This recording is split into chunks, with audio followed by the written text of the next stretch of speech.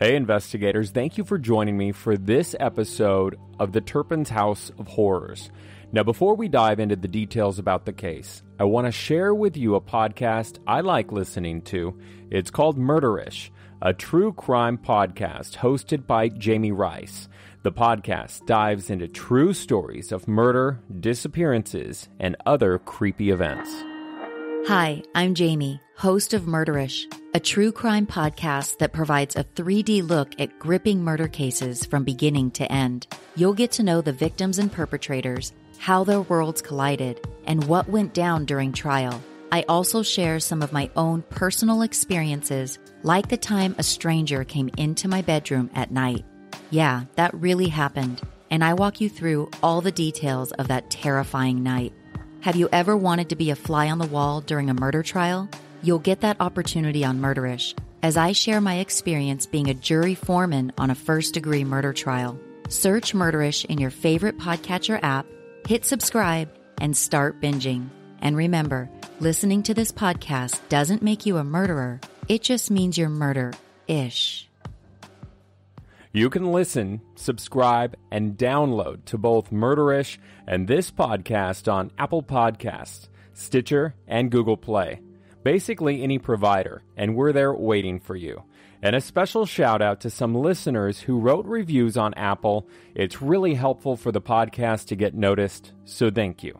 If you write a review, you'll get a shout out as well. So a special thank you to Big Ace Man Fan, The Ginger Tree, Ginge Flyin', Weather Maven Mary Lose, Miranda from Light the Fright Podcast, Jamie from Murderish, and listeners like you. Now, this is a case that shocked the nation. David and Louise Turpin would be found guilty of torturing 12 of their 13 children in what was called the House of Horrors. From outside their Paris, California suburban home, everything looked perfectly fine. A well-manicured yard, and cars with Disney license plates in the driveway. But inside, a very different story. Horrific conditions coming to light after the couple's 17-year-old daughter escaped in the darkness and used her mother's deactivated cell phone to dial 911. What's your name? Golden Turpin. I live in a family of 15 people, and my parents are abusing. They abuse us.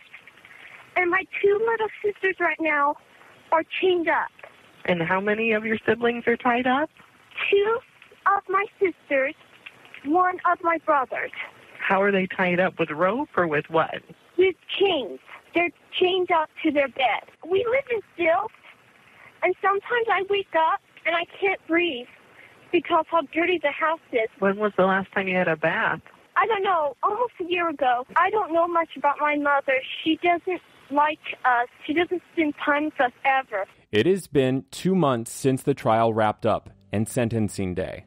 And now Louise Turpin's sister, Elizabeth, is speaking out in this exclusive interview with True Crime Deadline. When the case broke, I was sitting on a plane with my cousin, and I told her about the witchcraft, and I said, I'm wondering if some of this abuse to the children had to do with the witchcraft, had to do with some of the ceremonies. What she has to say, shocking, and in some cases, disturbing. Buckle up, investigators. You're on Deadline. From the Hollywood Hills to your earholes, this is True Crime Deadline, a podcast discussing cold cases, murder mysteries, and completely random thoughts. Now, here's your host, a man who stands in front of crime scene tape and talks on the TV box for a living, Mr. Mystery himself, Matt Johnson. This case rattled so many people and, quite frankly, was hard to report on at the time, as we were learning details about the children being shackled, beat, strangled, and malnourished inside that house. The children also lacked a basic knowledge of medicine and police. The eldest daughter, 29 years old, only weighing 82 pounds when she was rescued. What some are calling a house of horrors. Inside a family home in Southern California. 13 siblings living in deplorable conditions. Tortured by their own parents. First off, thanks for talking to me, and I know that must be tough on the family, the whole story just in general. So, how are the Turpin kids doing right now? They're doing okay. The older ones, have their own place to live now, and the younger ones are in foster care. So, have you spoken to them? I saw a couple of them at court. I have not gotten to have a visit with them yet. The lawyer said I had to wait a couple months. When did you know that she was arrested, and what did you think about those allegations? Well, I had gotten a phone call from the police station to tell me that she had been arrested because I was the next living relative, because both of our parents had passed away, and Louise is the oldest, I'm the second oldest child. So they called me because I was the next living relative. And that's how I didn't answer the phone because I didn't recognize the number, and I had her blocked. So I thought she was trying to call me from a different number to try to talk to me. And I really wasn't in the mood to talk to her, even though it had been 2 years. And so I thought, well, I'll let the voicemail pick it up. And if it's Louise, I'll try to call her back later. Well, I didn't listen to it right away because I was working. I had a book that I was publishing and trying to get out, and I had a deadline. And so I was working on that. And then somebody on Facebook said, "Isn't this your sister?" And I thought it was some kind of sick joke because they weren't a friend of mine. They put it on my author page, so on my public page, not on my personal page. And so, like, when you're in the media a lot, people, you have people that like you and don't like you, so you're going to have both. And so it didn't have their picture or anything. It just said 13 children were starved, beaten, and chained. And I was like, what a sick joke. And I just deleted it and didn't even read it. Well, just a few minutes later, a good friend of mine on my personal page said, "Isn't this your sister?" and put the whole news article with my sister's husband and her picture on there. And I about had a heart attack. Well, then I turned on the TV and I thought, oh my goodness, that phone call. So I listened to my voicemail, and it was the police department, and I called, and that's how I found out. And immediately I was denying it. I was like, there's no way. And so, until I saw proof of the house and saw proof, I had a hard time believing it. But I defended Louise on a lot of things that I knew wasn't true. Like, as far as them saying the kids never owned a pair of shoes, I knew that was a lie. Me and Louise were always close, and I knew that was a lie. And I had pictures to prove that. And I even lived not far from her for a couple of years, and we saw each other every weekend from 2008 to 2010. So I knew that there was a lot of things that was exaggerated that wasn't true that I did defend her on. Yeah, so is there anything that you want to clear up with the case? Let me ask you that. Well, as far as the kids not having very many clothes, Louise always went clothes shopping for those kids, and they had expensive name brand clothes. And I used to even go clothes shopping with her for those kids. Her kids always had shoes, very cute shoes, lots of shoes. They wore them. I know that for a fact because I lived, like I said, not far from her. We saw each other every weekend from 2008 to 2010. I always had family portraits sent to me of the kids 2 or 3 times a year. She would send pictures out to the whole family. They always had shoes on in the pictures, different outfits. They would say that the kids would go months without eating. That's not true. From being in court, from hearing the kids, from talking to the kids when we were getting phone calls before the case started, from talking with the detective, that was a lie. The kids ate every day. They just got to eat one meal. Louise went through some financial issues because they weren't spending their money right, which is her fault. I don't condone that either.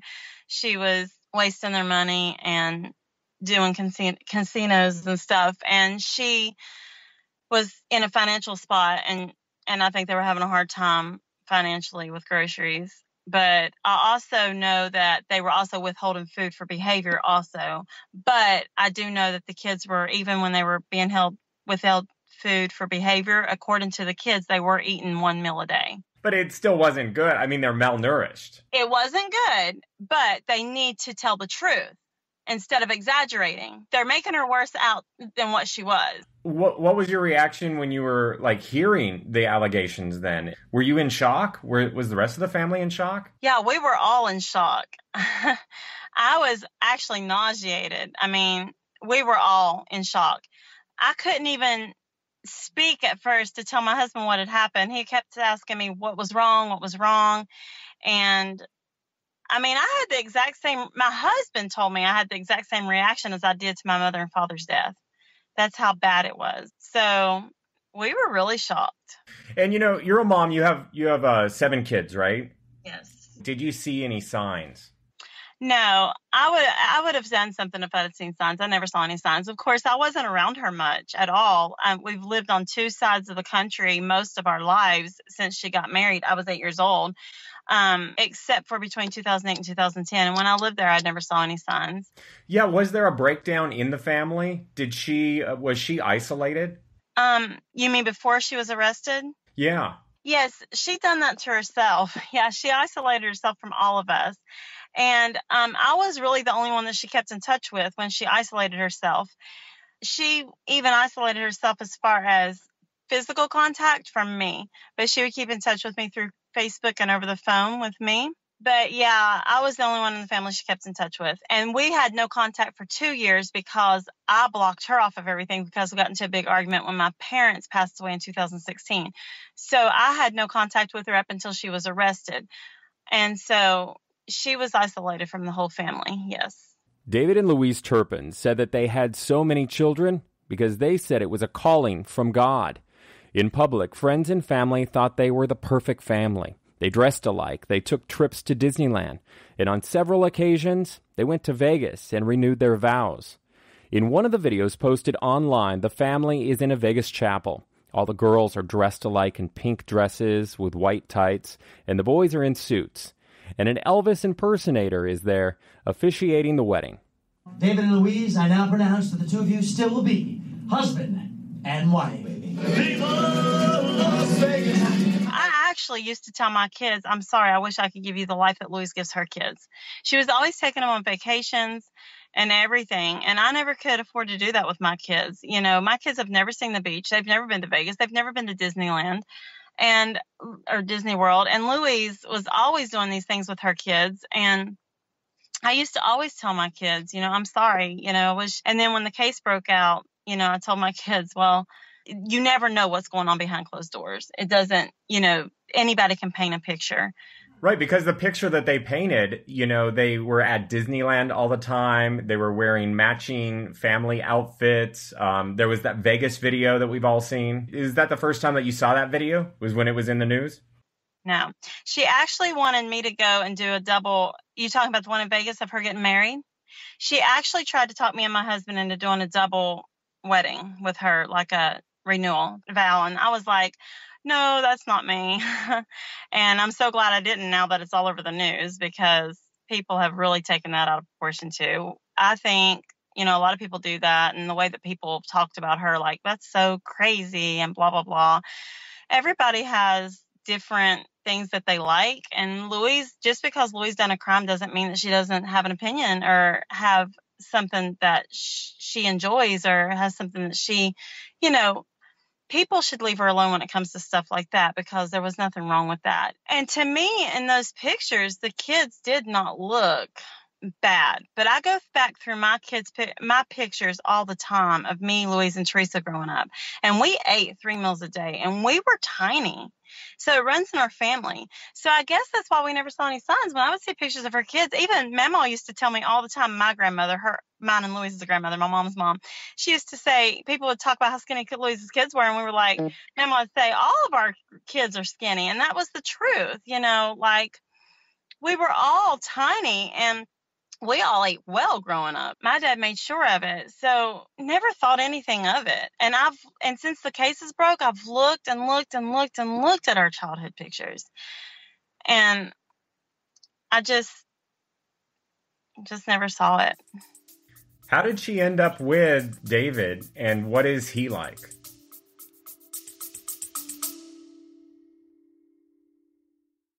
Hi friends, we are Carl and Joanne, and our podcast is Goldilocks and the Silver Fox. In our lighthearted podcast, we share our unique ability to find humor in our marriage, adventures, and everyday life. Everything from crashing cars, practical jokes, unique blend of sarcasm, Joanne's ADHD, Carl's ability to be annoyed and entertained at the same time. If you need a little laughter and want to have some fun, find us on Apple, Spotify, and anywhere else you upload your podcasts. We are also on YouTube. Just search Goldilocks and the Silver Fox. Goldilocks and the Silver Fox. Goldilocks and the Silver Fox.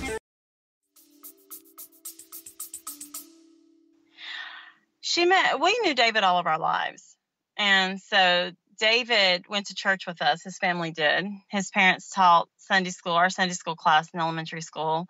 And David asked her out when they were doing a Christmas play one year. And they started going out, and he was 6.5 years older than her.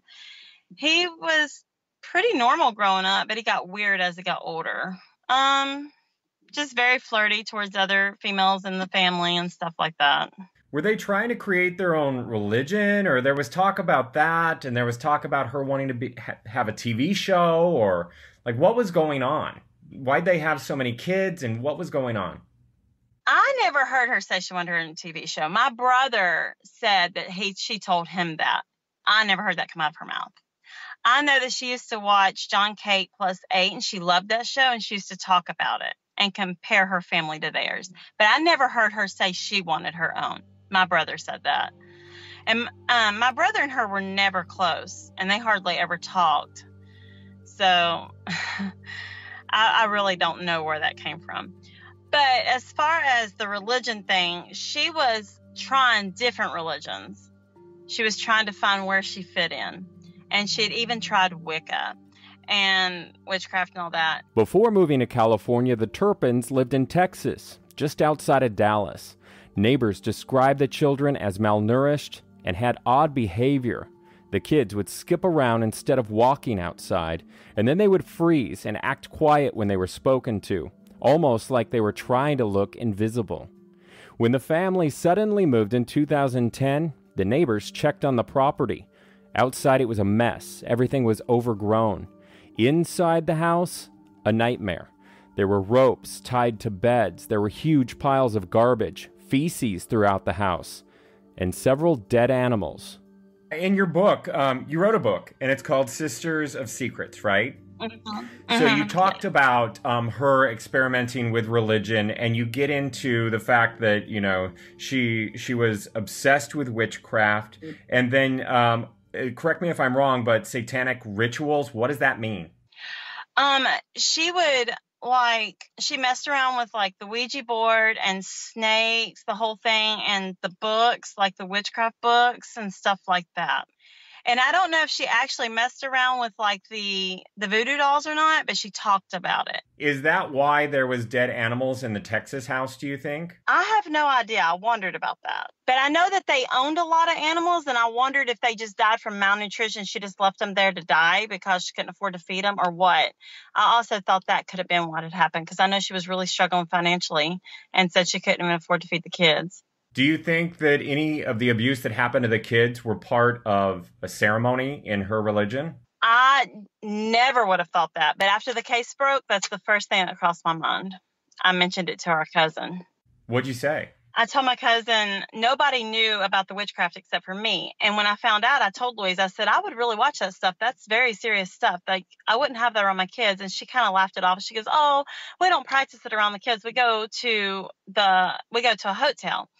And when the case broke, I was sitting on a plane with my cousin, and I told her about the witchcraft. And I said, I'm wondering if some of this abuse to the children had to do with the witchcraft, had to do with some of the ceremonies. And she goes, oh my goodness, that's a good thought. Like, that could be. And is it true that they were swingers? I know that they have been. I don't know how long that lasted. I know of one incident. I know that one time of that happening, and then I know she created a MySpace page to attract men to swing with. I don't know if there were any more incidents after that, because she knew that I lectured her on it, and a lot of times when I would lecture on stuff, me and her have a very different lifestyle. She would shut down and wouldn't talk to me about it. So I don't know if any more of that went on and she just kept it from me, or what. So, you talked about this when I first started talking to you. You said that when I was in court on that day that you were also there, sentencing day, she broke down. So do you think that was an honest apology? I think at that point it was. One of the interesting things about covering this case and cases like it is how the community rallies around the victims, in this case the children. covering the front lawn and the entrance to this house of horrors with teddy bears, balloons, toys, and notes. And, what was their reaction and your reaction, the family, to the Paris community laying out? I was outside the house, and there was all the balloons and the teddy bears. So what were the children's reaction to that? Did they know that was happening? They were very touched and cried. They were very touched. And they were very touched about the money that was, there was a whole lot of money given, too. And they were very touched about that. Me, on the other hand, I was very touched when I was told about it. But when I actually went to the home, I had chills and I bawled. It was very, very moving to me that someone would care for my family like that, But it wasn't just that. It was like actually walking up to that door was so eerie, because you think, how many times did the kids walk up to that door and think, man, I wish I could just scream right now for help and somebody would come and rescue me. Or I would think, oh my God, why couldn't I see some kind of sign and just show up and knock? All kinds of stuff goes through your head. So it was very emotional for me to see that. Not just to see that, but just to see the house in general. And when the phrase first opened, I went out there like in the first week, within like 48 hours, I was out there and I wanted to go to the house, and then I chickened out. So a week later, I flew out there again. And at that time I was determined I wasn't going to chicken out. And I went to the house, and it was very, very, very emotional. Did anyone recognize you? Because I would imagine there was still media there. Yes. People were running to me, and I was just telling them no cameras. I actually went with Dr. Oz so that they could protect me. I called Dr. Oz and asked him, because he was going to do a show anyway, and I asked him if he would go with me because I didn't want to go by myself because I knew media would be there. And he said, sure. And Dr. Oz actually stood back and let me have my privacy. He just protected me from the other media. But yes, there was a lot of media and a lot of cameras wanting to come in my face. They did recognize me. Even neighbors recognized me. Were people positive towards you, or? Yes, actually, nobody was negative towards me at the house. The first time I went to court, I had a lot of people negative towards me. People outside the court spitting at me, screaming at me, but then I had people on the other side defending me. It was almost like a protest. It was crazy. And I was trying to run to the car, and then I had people with news cameras in my face, and I had even news people. One guy particularly, I'm not going to say who it was, but he was so rude to me because I told him I didn't want to talk, and he started saying nasty stuff and even filmed it on his newscast that night. It was a local news station there in California. And I was like, he made himself look like a fool because I didn't want to talk. He badmouthed me. He said I had something to hide. The apple don't fall far from the tree, blah, blah, blah, blah, blah. And I just laughed it off. I said, he just made himself look like a fool. Of course I don't want to talk. I just came out of an emotional roller coaster court hearing, the first court hearing since my sister's case broke. I mean, But you know what? You did go on a couple national shows with Dr. Phil, Dr. Oz. Why was it, and you're doing this interview now, why is it important to share your story? The reason why I share the story is so make people aware that it is out there and it can be in your family, and to open your eyes. If a family member comes to you and says, look, we're struggling financially, start looking for signs that the kids might be going hungry. If they say that they're having trouble with kids' behavior, start looking for signs that the kids might be being mistreated. People get in their minds that it can never happen in my family, or so-and-so could never do this. But that's exactly what we thought about Louise. Nobody would have ever thought Louise would allow that to happen to her children, or that she would even participate or do that to her children. And so I think it's important for people to know that it does happen, and it can happen to anyone. There's nobody that it can't happen to. It can happen to you just like it happened to me. The truth is we don't know what's going to happen when we wake up the next day. And anything can click in anyone's mind at any moment. Anything can change. And so it's important to get the message across that it's important for us to get the message across for the abused, so that they will cry out for help, but it's also for the abuser so that they will wake up and think, oh my gosh, what I'm doing is wrong. Because a lot of times, like, I really think that when people are sick in the mind, sometimes what they're doing, they think is the right thing to do at the moment. I know that sounds weird, but when you take psychology, you'll understand it. For instance, Louise might have thought that chaining her kids might have been the right thing to do at the moment because of, I'm just using her as an example, you know. Let's say she was chaining them to keep them out of junk food. Well, it wasn't, but if one of the kids were a diabetic and she was chaining them to keep them out of the junk food, she might have thought she was doing something good. That's not the scenario in her case. I'm just saying that it can be a wake-up call for people that are abusing their kids and not even realize they're abusing them, thinking they're doing good for them. It's also good for people to wake up and think, oh my goodness, this could be going on in my family because there's signs or whatever, and not even realize there's signs. So it's good for us to talk so that we can alleviate some abuse. During sentencing, we weren't able to show the children's faces, and not all the victims decided to read impact letters. But there was a dog nearby, an emotional support dog, and they all took turns petting this dog and then reading their statements. We were able to learn a little bit more about the children as well. They have started college, a few of them, and they were living on their own. And through all of this, the kids forgave their parents. An emotional day in court as we heard from the children for the very first time that were tortured and abused in the so-called House of Horrors. My parents took my whole life from me, but now I'm taking my life back. Sometimes I still have nightmares of things that had happened, such as my siblings being chained up or getting beaten. I love my parents and have forgiven them for a lot of the things that they did to us. Life may have been bad, but it made me strong. Today, only Louise Turpin offered an apology. I want to say again how truly sorry I am for everything I've done to hurt them. That was sentencing day in court earlier this year.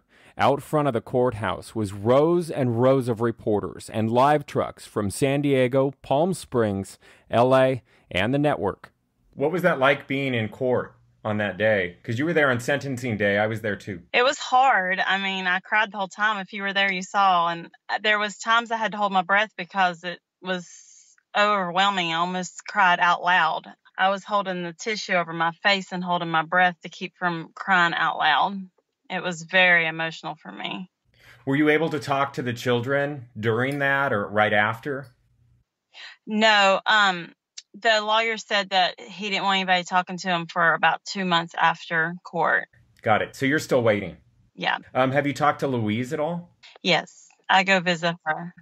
Oh, talk to me about that. What is that like seeing her? What do you say? Well, I really try not to talk about the case much anymore. I mean, in the beginning of the case, when I first started going to visit her, we talked about it, but I try not to anymore. I try to just talk normal sister stuff, just to try to keep it normal. I talked to her before and after court, before the sentencing and after the sentencing. And of course, we did talk about the case then. I just asked her if she was okay and all that. And she said that she was excited about being moved to a prison because it'll be better, she's heard, and there'll be more freedom there. And she was tired of being in the jail. But she was glad it was over. She was glad it was the end. And she was glad that the judge was going to let her start seeing the older children. Did that surprise you when during the sentencing, the children, a few of them read letters and they said that they forgave their parents and that they were praying for them? Well, not really. Most of them said that they forgave their parents, but a couple of them said that they were more forgiving towards Louise, if you noticed. And the whole time the case has been going on, I know that the kids have directed more towards David being the fault of all this. And if you noticed, a couple of the letters even said that he was the mastermind, pretty much. That's not how they worded it, but they said that he made Louise who she is, and that when he was at work, she would rock in the rocking chair and cry and say she didn't know what she was to do, and she was sorry. And I think, the kids understand that she was scared that she would lose the kids too. Even one of the letters said that she was scared she was going to lose the kids too, and she didn't know she was scared. She cried out for help, she'd lose her kids. I think Louise was sick in the mind. I'm not making excuses for her. I don't condone what she done. But she was sick in the mind, and I think David helped contribute to that. And I think that she couldn't see like a healthy mind. Well, if I lose my kids, at least they would be in a healthy situation, if I got help and I lost them. No, I also don't, it doesn't surprise me that they want to forgive both their parents. I come from an abusive family, and a child does want to forgive. You want to love your family no matter what's happened to you. And I've always been very forgiving. Why do you think it is that, you're able to take your story and own your truth and the abuse that you've talked about in your book and turn that into teaching others and being powerful? And why do you think your sister went in a different path? Well, studying psychology in college, everybody's personalities go in different directions. And also paths that we choose and who we hang out with makes a difference in the way we go, in the direction we go in life. Louise and my personalities, two totally different personalities. Louise held grudges. I never did. I was always very forgiving as a young child. I had a big heart. Louise, not so much. We are two totally different people. Louise took a lot after my mother, and I took a lot after my father. My mom used to always, this is when she'd get mad at me, "You're just like your father." And I am, and I'm so happy I'm just like my father. That makes a big difference, the way our brains work, the way we think, our personalities. But it also makes a difference on who we hang out with. The men that we married are two totally different men, very different men. Who we surround ourselves with, the friends we hang out with, were two different, totally different types of friends that we hang out with. And, it's funny that you asked me that question, because I've asked myself that question. So I've studied this, and I took psychology in college. And so I've came up with this already. And I think overall, who she was married to, who she hung out with, her personality, what she chose in life, and the direction she went made the difference. David and Louise Turpin are in prison serving 25 years to life behind bars, with the possibility of parole after 22 years. The judge in the case, he said that he wished that he could have given them a tougher sentence, but his hands were tied because of the plea deal. How often do you visit her in prison, and what do you talk about? You said you talk about sister stuff. What is that? Just like, how you doing? And talk about childhood stuff. Do you remember this? Do you remember that? Try to keep it light. Try to bring back happy memories when Louise was in a healthier mind state, and when she had a good heart, and, just stuff like that. And just let her know that I do love her, and I'm praying for her, and I think about her, and that I always tell her that I don't condone what she done, and that I don't think she should be free. She knows how I feel. I'm very forward with her. That's just my personality, though. I speak my mind, and she knows that. And I am very forward with her. She knows how I feel, but she also knows that I care and I love her. I'm the only one in the family that still keeps in touch with her. What does she have plans for her life now? Does she want to have a relationship with the kids? Does she want to change as a person? What has she said about that? Yes, she told me that she hopes that she'll have another chance with her children's relationship, and that she hopes that they can forgive her, and that she can have the best relationship she can moving forward. How is the family going to rally around the children to help them through this? Well, as soon as they will let us. They said that it'll be a couple months, which is around the 1st of July. As soon as they will let us, we're going to start getting our visits with the children. And we just want to support them and let them know that there is family that are in the right minds, and that do love them, and that do treat their kids right, and that are there for them in any way. And the kids know I've been there, because ever since the beginning of the case, I've taken them stuff. I've sent them letters. I've called them. I've called to check on them. Their attorneys have sent messages through me. I've sent them gifts. I've actually personally taken them gifts. But we want more family besides just me, so that they know that they are loved and thought about and cared for in the world. Is there anything that I haven't asked you yet that you wanted to get out there, that you wanted to say? I just want people to realize that Louise is still a person, and I'm still a person. And I'm tired of being called Louise Turpin's sister. I used to be known as the author and speaker Elizabeth Flores, and now I'm known as Louise Turpin's sister. I do not want to be known as Louise Turpin's sister. I want to be known as Elizabeth Flores, the author and speaker. I did not do the crime, and I shouldn't be labeled as the crime. Investigators, thank you for joining me for this episode, which I find not only disturbing, but difficult to talk about because we're talking about kids here. 13 kids that were abused by their parents. From withholding food to keeping them captive with ropes and chains, no medical care, no basic hygiene.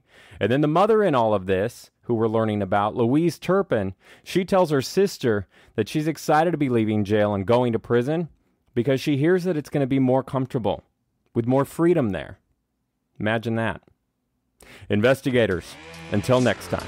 Thank you for investigating True Crime Deadline with Matt Johnson. For more information about the podcast, visit truecrimedeadline.com. And remember, all tips regarding a case should go to the police. Until next time. Mr. Gatsby, want a cookie? Good boy. Is this thing on? Oh well, Mr. Gatsby, I was going to tell the investigators about our cool new Crime Time website called, you guessed it, truecrimedeadline.com. There you can read about the podcast, the cases, and me, your host, Matt Johnson. And you can see crime scene photos and pictures of the missing and the murdered. There's also a section where you can sign up for a newsletter or email alerts and submit episode ideas. Now, aside from the website, of course, Mr. Gatsby, there is that Twitter account. There's also the Instagram and the Facebook page, all under the name True Crime Deadline. I sure wish this thing was on, because I'd tell the listeners, our investigators, thanks for listening.